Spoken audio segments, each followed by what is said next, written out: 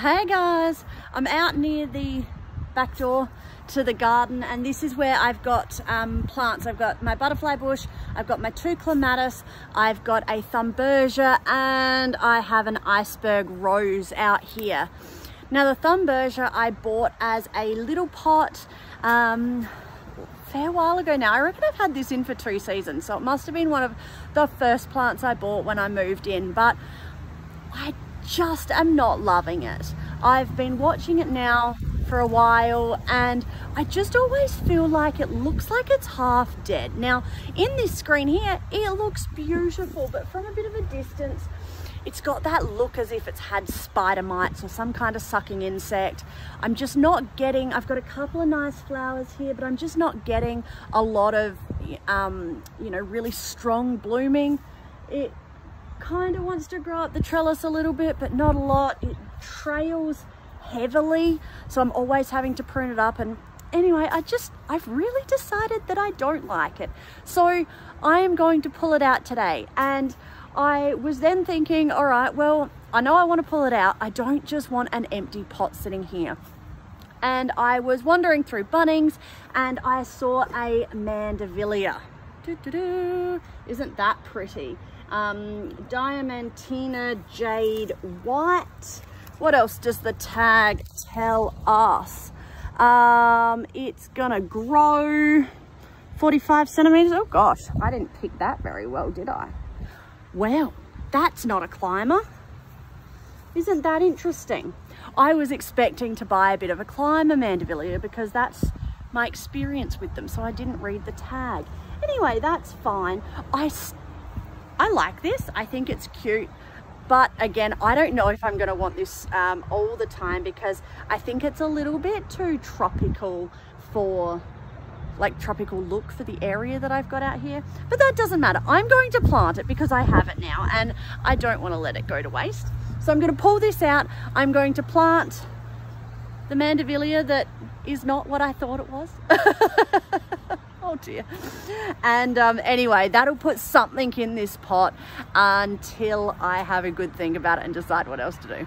So let's just rip this out, get this one in. I'm not going to change the soil. I know that this plant's been in there for a while, but because I didn't know what I wanted to do with this plant, or with this pot, sorry, I was never planning on changing the soil. I will just throw a bit of fertilizer in to refresh the soil in there.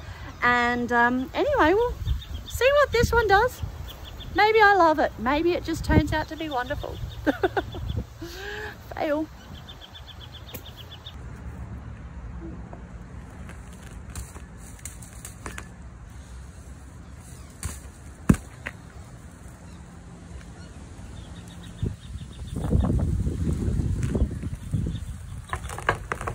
Oh dear.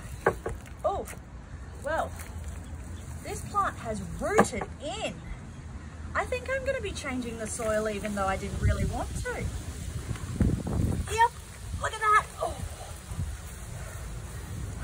That is one well-rooted plant, so no hope in me keeping that soil. I'll get a new bag. Whew.